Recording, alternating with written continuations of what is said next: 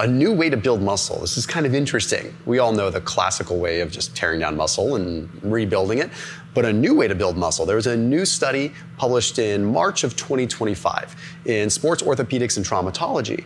Really fascinating. They were looking at what is called the metabolic theory of building muscle. Now, basically looking at metabolic stress as an anabolic signal to build muscle. Now let me explain sort of the other ways of building muscle real quick, just to recap. There's myofibrillar growth. Myofibrillar growth is the classic way you've probably heard of, where you tear down muscle fibers and then rebuild them, right? So you're having this like increase in myofibrillar count and increased growth of them. That's classic and probably the gold standard way to talk about building muscle. A lot of nuance within that, a lot of subcategories within that, a lot of ways to skin that and get there. Okay, but then there's this whole other piece, right? There's the sarcoplasmic growth. The sarcoplasmic growth is more temporary growth. It's like water, glycogen supercompensation, where you have like massive increases of carbohydrates and water that go into the muscle that actually increase cross-sectional area of the muscle. So it's legit muscle growth. It's not just water, it's sarcoplasmic growth and these like muscle cells within the muscle that are cells that contribute to the contraction of the muscle, like sarcoplasmic proteins. Okay, but then what we're talking about here is this different way to build muscle, and it's achievable by getting the burn, right? Now, we've talked before about lactate before, and I don't want to really go there because that requires an entirely different explanation, but we can save that for a different day. There's something that is called inorganic phosphate that builds up in our muscle, and there is hydrogen ions that build up in our muscle. So if you've ever trained and you've gotten to the point where you have a burn, okay, that burn is a buildup of hydrogen ions, okay? Now, the fatigue, have you ever done, let's just say like a 15 to 18 repetition range, like work, where you're maybe doing, squats are a great example, with like moderate weight squats where you're doing like moderate reps, and you get that burn, but then that just fatigue. It's called peripheral fatigue. That peripheral fatigue, that is not just like, this is so heavy, I can't lift it anymore, but it's more like, these things are gassed, my legs are gassed. That is driven a lot by what is called inorganic phosphate.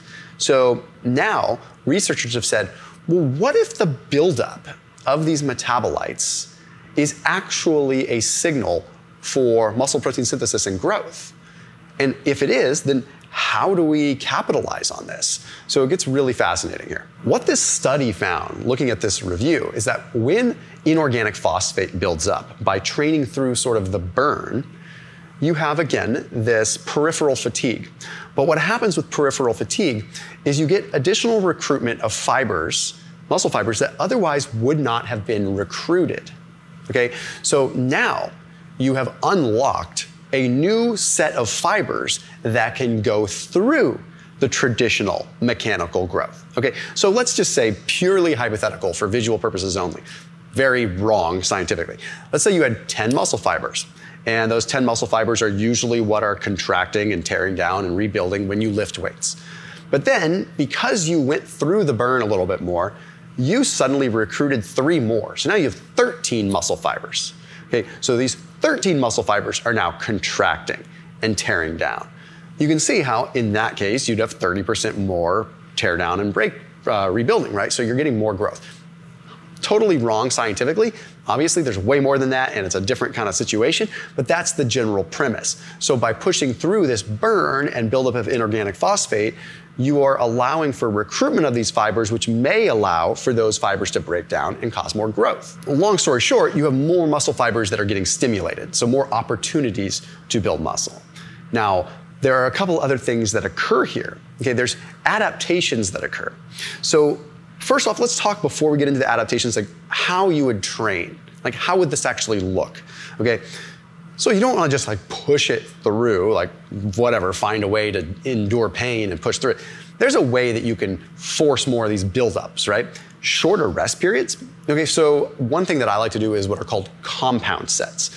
I've done these for years, and they've been a big staple for me in building muscle and maintaining muscle in severe deficits. Compound sets are where you do something like A good example, leg extensions to fatigue. Like leg extensions are just easy to get yourself to fatigue, that burn. So full leg extensions for a while, and then jump into a moderate weight like front squat or back squat, or a leg press or something. Like I wouldn't recommend someone fatigue their legs and then go do a heavy back squat if you're not trained, but it's just an example, right? So I'll do that, I'll pre-fatigue, and then jump into a bigger movement, and I'm pre-fatigued, and it takes me less load to get, but I'm also burning. I'm burning, and I'm working through. That's mentally just brutal to work with.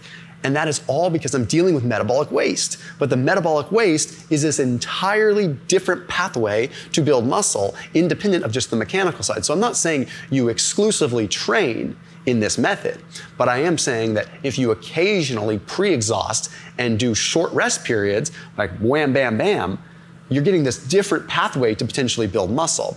You're also having mitochondrial adaptations that occur. So the mitochondria, obviously where we produce ATP and where we create the energy, we have more ATP, more mitochondria, you're gonna have a more efficient muscle and a stronger muscle. I also put a link down below. There's a product that's called Timeline that uses a very researched compound called urolithin A. This is pretty cool stuff. Urolithin A is something that triggers what's called mitophagy.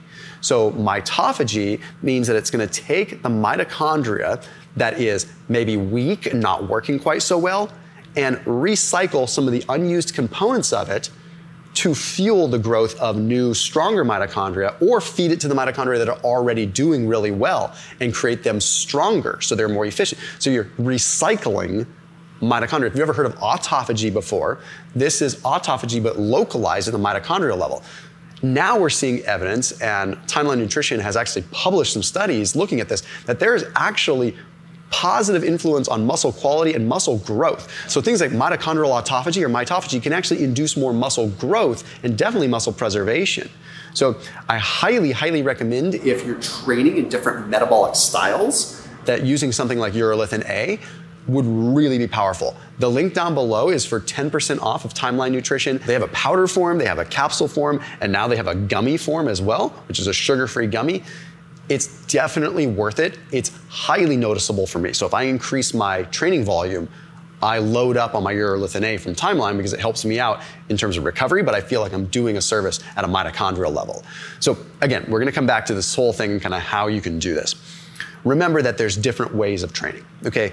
So there's our standard load training where we're just focused on volume and load and how much overall muscle, like load can we put the muscle under and how much volume can we do with a given load.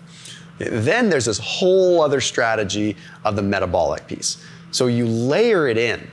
So I would say 1 week out of every 4 weeks, focus on doing lots of pre-exhaust work, where you do things like, I'll give you a couple examples. The leg extension before squats is a great example. Also doing something like a few chest flies on a cable machine before doing dumbbell press. You're pre-exhausting and you're making it so that when you do go into that movement, yes, you're a little more fatigued and you're not gonna push as much weight, but you're going to get that burn and that peripheral fatigue faster. Now there's a study in Frontiers in Physiology that really demonstrated well that it's not about the weight, right? So this study was cool because what they did is they took a look at high volume versus high load in participants, and they found that the higher volume actually had significantly more muscle growth and muscle protein synthesis than the group that did high load. So the volume is really what matters, but more importantly, if we look at all the literature, we start seeing proximity to failure is what matters. So if you pre-exhaust by doing some flies and then you go and bench press in a safe way, of course, maybe a Smith machine or dumbbells where it's a little safer, you're pre-exhausted, you're able to get to that proximity to failure with less load. So then not only are you getting the mechanical load part out of the way, but you're getting this whole new metabolic piece. Okay, so pre-exhausting is a great method to get more metabolic load on the muscle, which isn't just a way, once again, to get mechanical growth, but you're getting all this flood of signaling devices. Now, I've talked about lactate before, so I will touch on it. Lactate is the or lactic acid, most people know it as, that's the disassociated form of lactate. That comes as a result of that burn and ultimately overcoming the burn, taking that lactate and recycling it through the entire pyruvate dehydrogenase, this whole process where it's getting converted back into ATP. So if you can push through the burn a little bit, you become better at using your metabolic waste as fuel, all while getting an additional signal to grow more muscle. So your program could look like this. You go 2 weeks, 3 weeks of traditional training the way you normally would, regular resistance training with regular rest periods, and then 1 to 2 weeks of this pre-exhaust 30 to 45 second rest between sets, moving fast. Yes, you're gonna get more cardio. Yes, it's not gonna seem like traditional hypertrophy work, but you're hitting 2 different nails on the head, 2 different pathways that are gonna converge and ultimately get you more recovery and more growth. So as always, keep it locked in here on my channel. See you tomorrow.